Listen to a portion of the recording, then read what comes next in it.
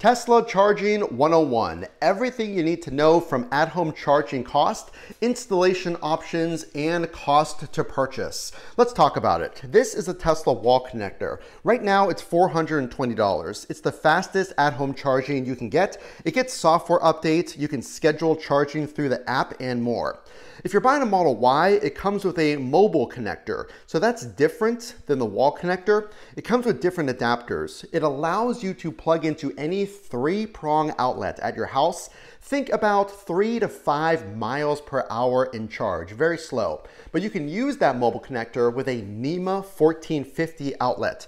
Basically, it's an appliance outlet. So you can have an electrician install that and you'll be good to go. But remember, the wall connectors are the fastest. How much does charging cost? I spend less than $3 a day. My monthly cost is anywhere from $75 to $90 a month. This month, I saved $180 from charging versus gas.